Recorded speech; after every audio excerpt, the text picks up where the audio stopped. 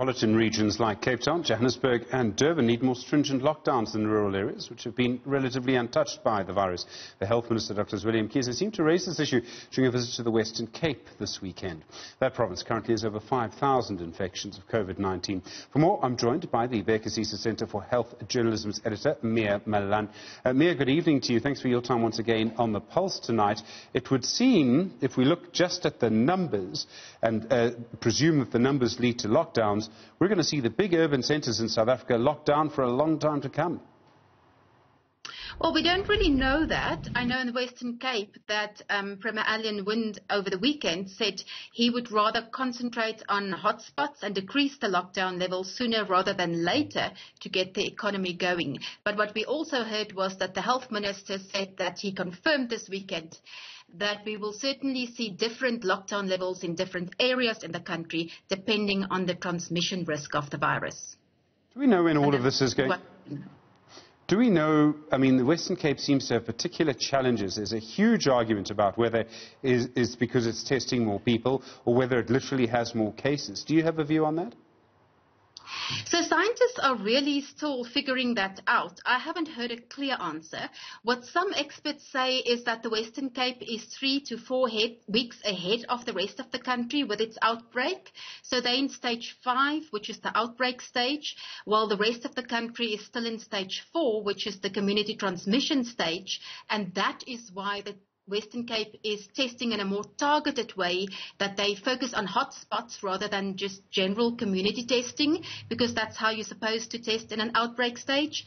And some politicians, like you've mentioned, are using that to say that because the province is focusing on hotspots, the positivity rate, so the percentage of positive tests is higher, because those areas will necessarily have a higher percentage of positive cases.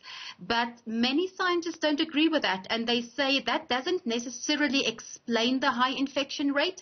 It's rather that the province is just ahead with its outbreak, and that COVID-19 is really not that unique in that regard, that other viral infections such as influenza also usually start in the Western Cape and then work their way up to the north. Okay, I mean, there's so many different things to consider when it comes to restrictions and lockdown and whether there should be changes. What for you are the main factors? We know that the lockdowns were to push out the number of infections, to push out the peak. Is it time to have a conversation right now about loosening up some of these restrictions? Well, I mean, we obviously hear in the media and everywhere that people are very, very concerned about the economy. So you have to find a balance between the science and the economy. There are some scientists that argue that further lockdown at this stage wouldn't be beneficial for us, that there's really nothing. I mean, everyone agrees that there's really nothing we can do to stop the spread of the virus. We just use the lockdown to buy time, and there's a little bit of disagreement on whether the lockdown was successful with, doing the right type of testing, but most people at least agree that it was useful when it comes to buying time to prepare health facilities. It would obviously be, in a perfect world, we'll be looking at perfect data. We would know in real time where the infections were. The fact that we have imperfect data, we don't have all the facts, actually makes it very hard to plan. It does, and the Western Cape is an example. So normally when you hear of test results, say of today, it really tells you what the situation was 2 weeks ago because of the 2-week incubation period of the virus.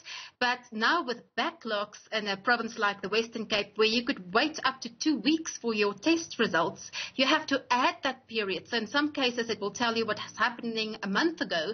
So we're very likely looking at a situation that is already far worse than what the test results tell us. And then, of course, there is what the Western Cape can tell the rest of the country about what its pandemic will look like. Well, we can look at the Western Cape because it is ahead of us 3 to 4 weeks with its outbreak, and we're likely to follow the same trend, just like we're looking at Europe and at other countries at what happened there that are way ahead of us. So it certainly can give us some clues, but many many scientists and government officials and, a range of experts sort of agree that the Western Cape is having quite a good strategy for the outbreak, that it's quite scientific, it's quite targeted. It is just that the outbreak is really ahead and there's nothing much that you can do to stop it. We've also seen large numbers of people moving from the Western Cape to the Eastern Cape who actually have the virus. It suggests then that the testing just isn't up to scratch at this stage, and the Eastern Cape now is going to have to deal with those cases. Well, the Eastern Cape, while the Western Cape, tests the highest proportion of people in the country, the Eastern Cape does not test many people, and it still has a high number of cases.